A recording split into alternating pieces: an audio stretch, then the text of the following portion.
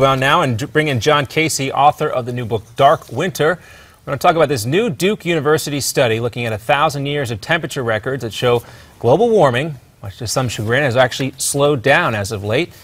John, it's good to have you with us as always. What's this new Duke study mostly based on here? Where are they getting their numbers from?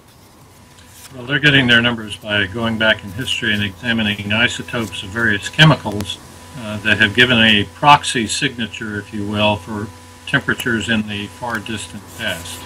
And how is this new study being greeted by those currently in the debate? Well, certainly the warmist community takes out of that study what they want to hear, and the rest of the community, those that oppose the warmist, likewise. But unfortunately, neither of those two communities in that study really talk about the new climate that has already begun, one of very difficult cold for the next 30 years. That's my only regret about that study. And so you think there's a glaring omission there. Is anybody else besides you in your book actually focusing as much attention as you think it warrants on that particular issue? When we began this effort 8 years ago, effective Sunday, as a matter of fact, was our anniversary, the number was near zero. There was hardly anyone talking about it, although there had been prior science research, many peer-reviewed papers, but they were buried in the science journals and they were never reported on. In the intervening 8 years, however, we've seen a lot of progress. There's a host of new science data and research that's come out. I've posted many of the scientists on our website at spaceandscience.net to give people a glimpse of others who are out there saying the same thing, that a new cold era has begun. Well, sometimes it takes a little while to change people's minds. I do also want to talk a little bit about President Obama talking about climate change at the Correspondents' Dinner over the weekend. Let's play that clip and take a listen. Every serious scientist says we need to act. The Pentagon says it's a national security risk.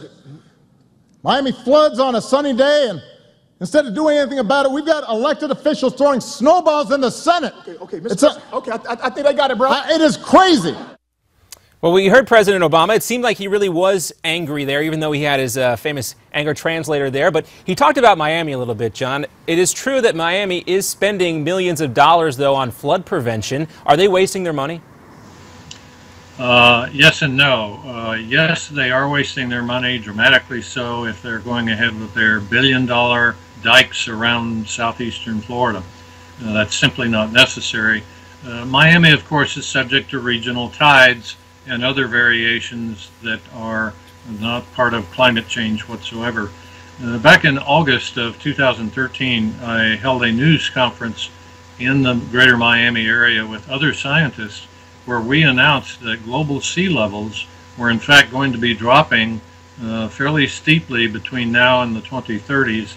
So there's really no reason to be concerned about sea levels in Miami and Florida or anywhere else in the world over the next 30 years. Well, it would not be the first time that somebody has accused Miami of wasting little taxpayer money down there in South Florida. John Casey, thanks so much for being back with us. Always good to check in with you when climate change news comes to the fore, as it did with this Duke University study, saying that climate change and global warming not happening as fast as many scientists do predict. John Casey, thanks so much for being with us. He's also the president of Space and Science Research Corporation, author of Dark Winter, and runs spaceandscience.net. All right, be sure to get your copy of Dark Winter by visiting newsmax.com/darkwinter. Again, and goodbye to